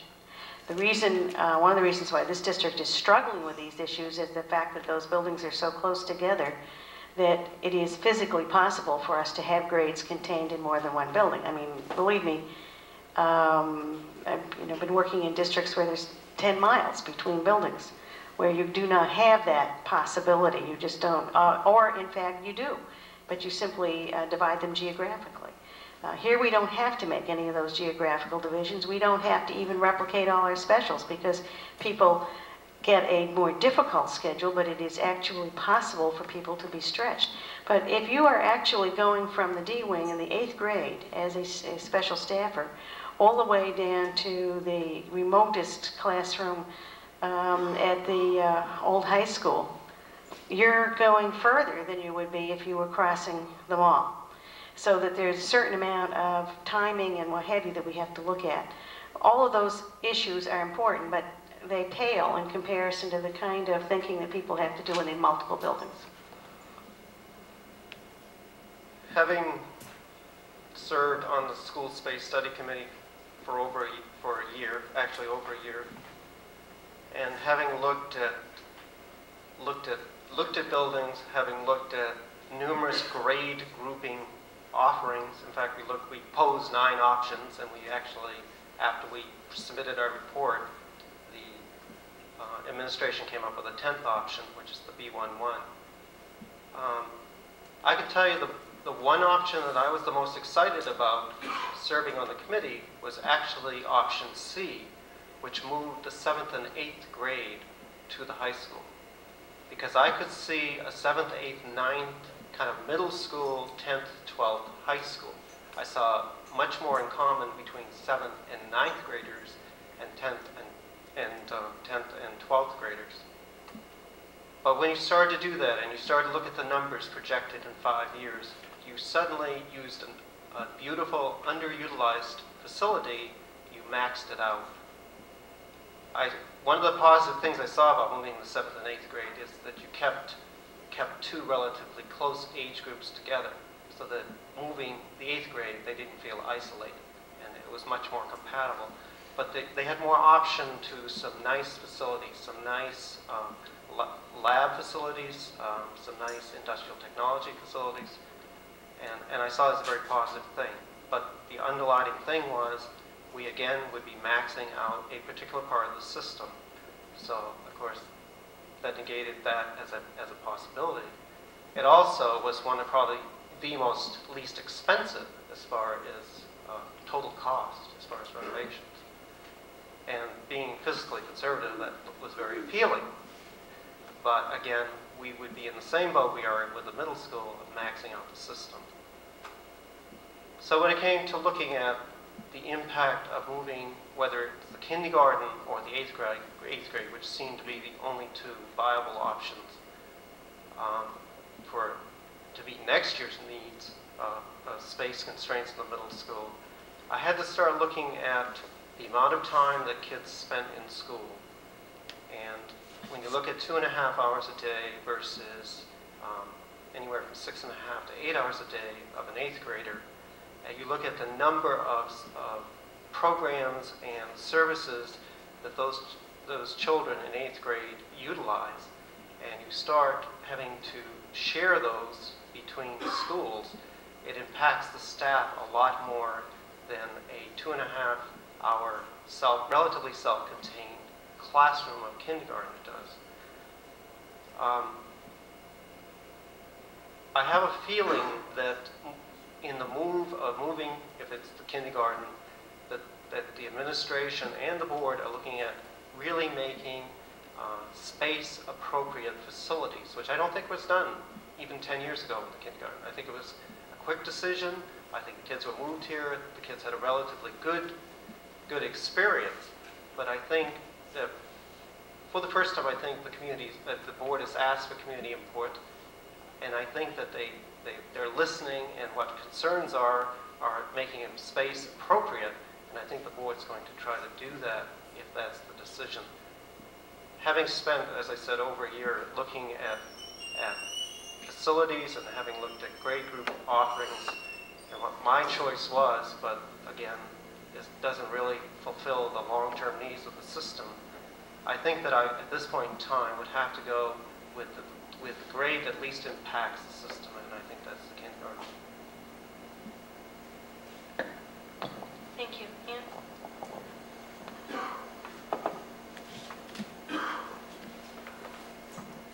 Charlie and I served on the same committee, and we have many of the same thoughts. Really, my thinking evolved very much as his did, and I really thought originally that it would make more sense for the 8th grade to move. However, for many of the reasons that Charlie stated, but also because I got an awful lot of phone calls from people who have kids at various points in the system. The overall thinking really did seem to be that it would be more detrimental for the 8th graders to move unless we could make a really separate space, and that didn't make a lot of sense unless you had 7th grade. With the added cost and the overloading of building down the road, that just really didn't make sense. So I'm going to vote in favor of moving the kindergarten, realizing that in the long term it will help us preserve our optimum grade groupings of K through 4, 5 through 8, 9 through 12, and realizing that this is a very difficult move for people who have kids in the system, coming into the system, and for staff. But I really do think we have to look at the positive side of this. I think there are a lot of opportunities here in this move for parents to really be involved in designing the space, designing the program as a separate entity, and a lot of times kindergarten really is looked at kind of as an add-on program in terms of some of the special programs like art and music.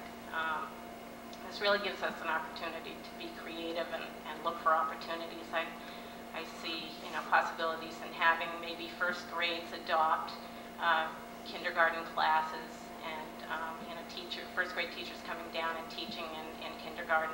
There's just an awful lot of ways that we can make that transition easier for the kids. And I think there will be a lot of opportunities for volunteers to really get involved in the move, making the space attractive, fixing the playground. I really think it can be a way to bring the community together and really get involved in this move. On the other hand, the issue of the fourth grade not staying together was, this was the first time I heard of it tonight, and for some of the same reasons that I didn't favor the 8th grade moving in terms of staffing problems, I would really like to see classes in a grade level stay together. If that means they have to move for specials or whatever, that's one thing, but I really think all the classrooms at one grade level, we should do our utmost to keep them together.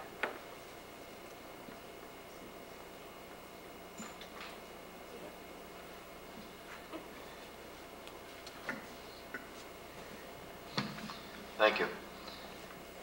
Well, after this long and careful process, I too have become convinced that the better of two less than ideal alternatives is to move the kindergarten to the high school. I'm not going to repeat many of the things we've heard tonight and from the board and from the parents and from the administrators and the many things that we board members have heard individually over the telephone and in letters from many parents who have contacted us. But I have become convinced that that mix of academics and social aspects, the logistics, our long-term building needs,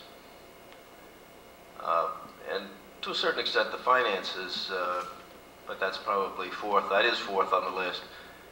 Those factors have convinced me that this is the better of these two alternatives. I would like to comment, however, on the quality of the debate. It's really been very different from many of the debates we've had in the past over these difficult issues. And I think everybody involved is to be congratulated or to feel good about that, because I think everybody has listened carefully to all the various points of view and tried to put themselves in the other person's position, to think beyond their own narrow interests, where their child is placed in this particular process. And I think it's really been extraordinary, and I think that as we go into what are clearly very tough times on a number of fronts, this is a very important development, and I just hope we can keep it up. Now, on a procedural matter, I'm not quite sure what we would be approving tonight, and I'm a little reluctant to just vote for moving the kindergarten to the high school without knowing how we're going to address these issues of security, use of the bathrooms, what the playroom's going to look like, what separation there's going to be. And so I'd just like us to spend a little time talking about who's going to be on the transition team, what it's going to do, and at what point it's going to come back to the board and say, we can meet substantially all of these concerns that have been expressed, or we can only meet part of them.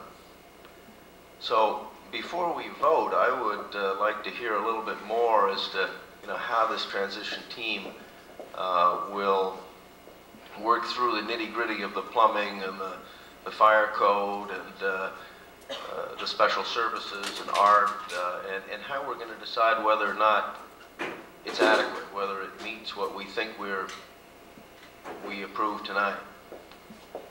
Who would like to address that?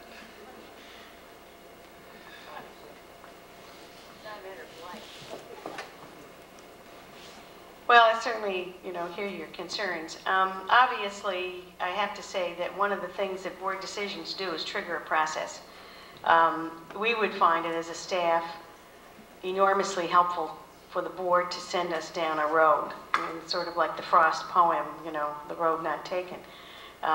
We could spend, and we have already spent, a good deal of time trying to examine both of those paths. But at this point, if you're going with the kindergarten, I need to get the architect back, and they're not coming as, you know, we certainly think it would be an imposition on the architect to suggest that he should be coming in drawing plans just as a free gesture. That is going to be one of our costs, to have somebody come in and continue to do the research. But we've already done enough so that I'm satisfied. We do have, for instance, we have water in that wing, we have plumbing. We've discussed this with Gary Spencer as far as our building maintenance person who's been in this building now for 20 years and has all the plans and assures us that there is water in the wing. Exactly what that means when we get in there and what we find out, I obviously could not tell you at this point. I was very concerned about the fire marshal, the exit, because I do know that on-grade exiting is a requirement for kindergarten. So I asked the architect to not only go to the state fire marshal, but we've also involved our local zoning, or not the zoning, but our local code enforcement officer. So those pieces which can stop you in your tracks, we have already investigated. So I think that what I would recommend at this point is that the board does make a decision with the obvious caveat that if we run across some absolute roadblock, we've run across an absolute roadblock. I don't know at this point what it would be, because I don't really want to have two transition teams. And I believe we are at the point where a decision needs to be made, and we need to put people together to find solutions to reach that. Who's going to be on the transition team? Well, I would be asking the kindergarten teachers to come up with a representative or two. We can discuss the exact numbers. Obviously, the building administration. I would want to include a member of the board, whichever one of you would like to be involved in that. I certainly expect to be part of that. I think it would be nice, and I don't have a process to suggest at the moment, but as board members, we can think about this and get back to a process to invite a parent or parents to be part of this group. I think we need high school representation. That's certainly what I've been thinking about. There may be other elements there, but we don't want a group that's so large we can't get everybody together. But we do want a group that's large enough to make sure that we've covered the various concerns that are going to come up. Thank you. Okay. I really think we need parents, definitely. Okay. Well, I do too, but I'm... One or two, maybe one who has a child in one of those grades now, K or 1, above grade, and then someone who has a child coming in. I think that's important to me too, but I also think that, frankly, we need a process, and I'm going to turn to the board to help do that. I mean, it's, I would want to avoid looking like we were, you know, we need to come up with a way by which we solicit people who would be interested, and then who has the time and what have you, and then, I don't know, pull a number out of a hat or something, but some way that is clear and fair. Certainly for parental input, we could ask the Ponco Parents Association. Yeah, that would be, maybe that is a process, the only process we would need to do. Let them determine how they want to do it. Okay. I would suggest that community services representative, because some of their Yes, of course, there would be some shared facilities, certainly on the playground and so on. One of the nice things about being chair is by the time it's my turn to speak, everything's been said, and said very well, I might add too. So I think we're probably ready to take a vote, and in the motion, We're in workshop, so I think we're going to have to go through the, I mean, I've got to write down the time I can go into your agenda, just a matter of calling you to order, and I'll just write that down. okay. The special school board meeting of January 21st is now called to order, and whatever time it is, 9:25. And for our first order of business, I'd like to hear a motion for moving the kindergarten to the high school, and also putting into place a team to help facilitate the move. Do I hear a motion? Okay. Second? Further discussion? No, I would,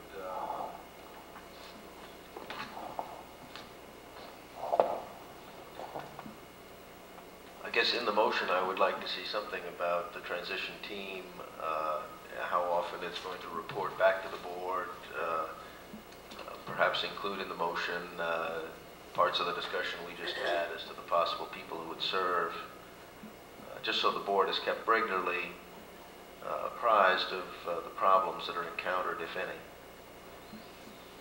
Would that need to be in the motion, or would that just be general direction, Stephen? It could be either. I prefer just to keep the motion simple and give direction to the superintendent after that. That's okay. Further discussion? Okay. All in favor? Okay. So as part of the further direction then, I saw, you've been keeping a list, Nancy, is that right, I saw you writing a list. Have you been keeping? Yeah, okay. Nancy has the list of everybody that's been mentioned. If somebody comes up with other ideas or somebody we've forgotten, please be sure and let us know. Rosemary? I think he has a... Okay. Well, Connie mentioned high school representation. Yeah, but I thought you meant administration. Did you mention? I think she meant... Oh, all right. I'd like to try to get Yeah. a number. He mentioned the Fund Home Association. There are many of us who don't have kids in school yet, so we would need to be addressed somehow. Sure. The ones with first time kindergarten. Okay. And also perhaps preschool teachers who might have input about the kids going from their preschool situation. They might be helpful. Okay. As far as reporting back to the board, I would hope for a report at each meeting. Yeah.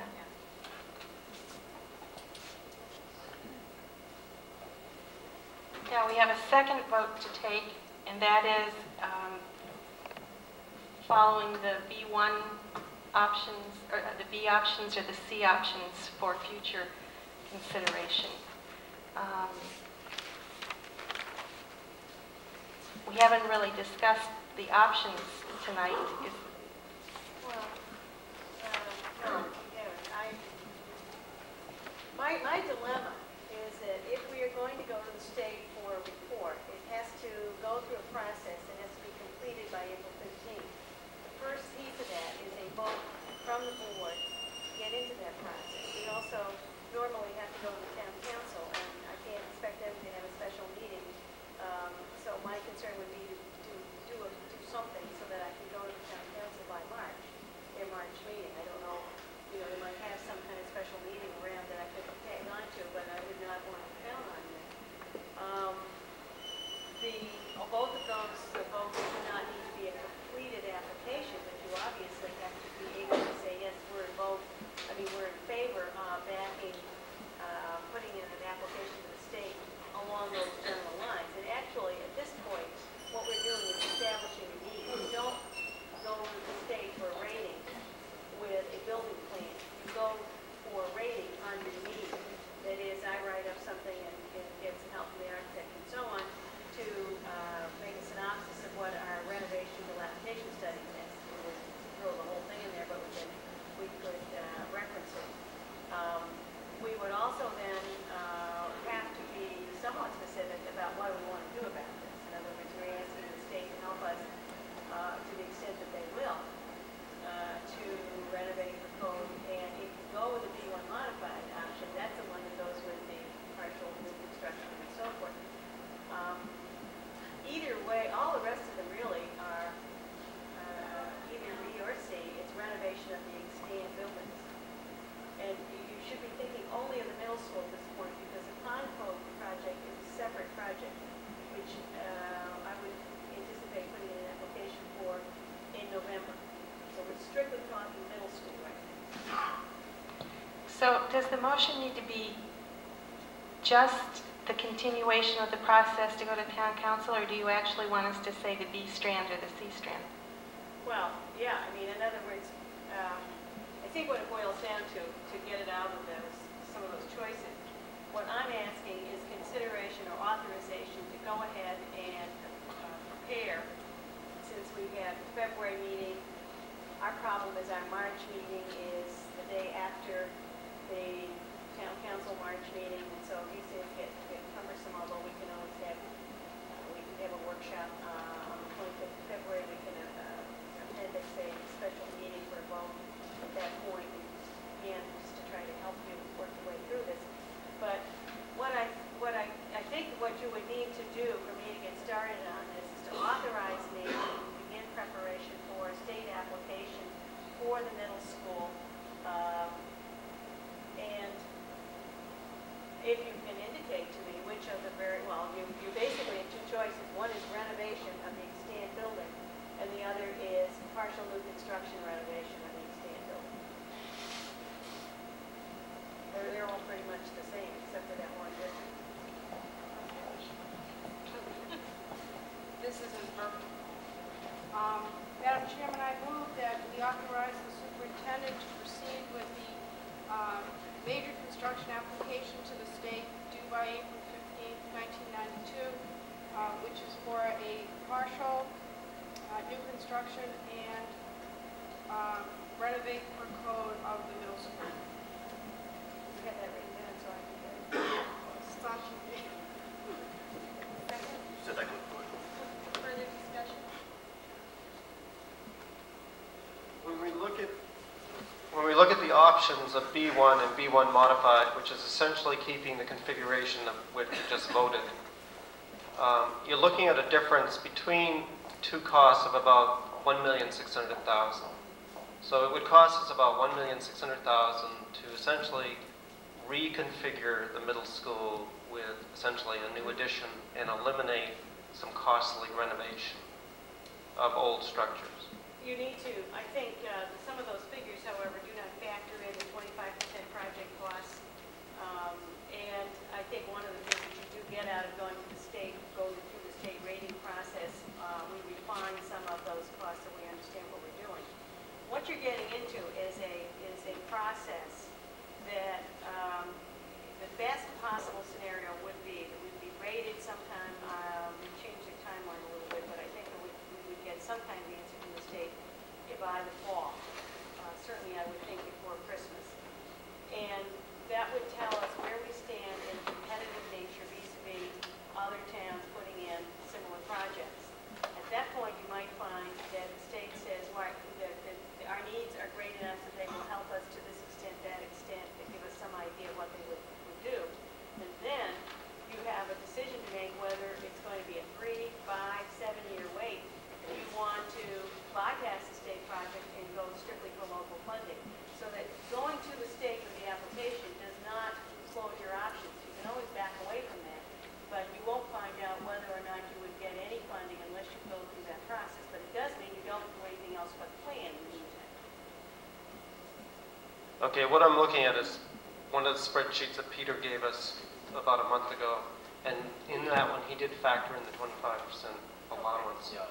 So we're essentially looking, if you add 25%, okay, essentially it's going to cost with the Pond Cove about $2,982,000. That's without the 25%. That's just basic renovations and program addition, etc.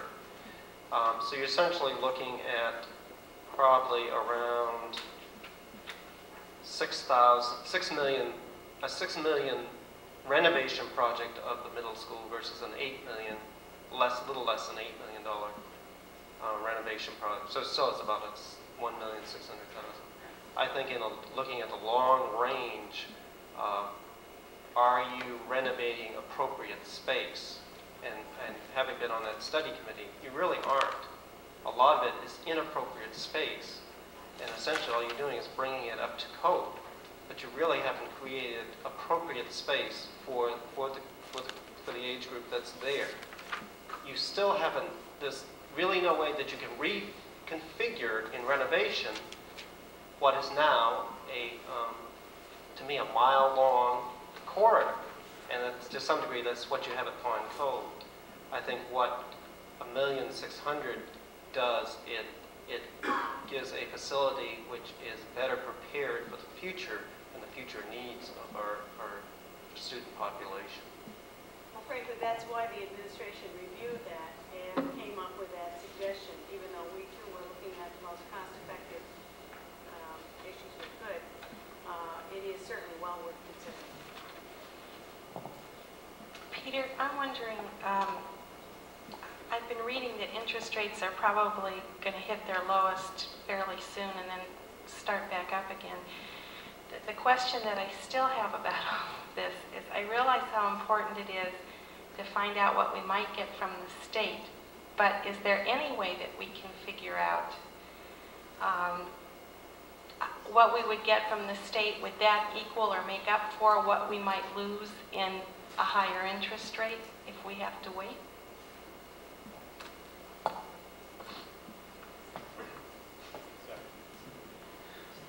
That's an interesting question. I have a computer here, but I don't have a crystal ball. But it's a very interesting question, and probably in 20 minutes or so I could run numbers on that. Over 20 years, if you were to have a 2 or 3% increase in the interest rate by the time you actually borrowed the money, you conceivably could end up paying as much in additional interest as you would have if you had just done the deal right now, borrowed the money, received no state aid. But I'm not quite quick enough, and neither is this machine, to be able to give you an answer until tomorrow morning. I didn't mean to put you on the spot. But it's a great question, and it's actually one I hadn't thought to run, and I will run it.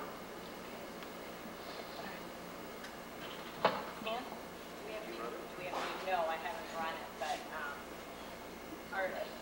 another very blunt question is, are we really ready to put this before the voters, say, in May?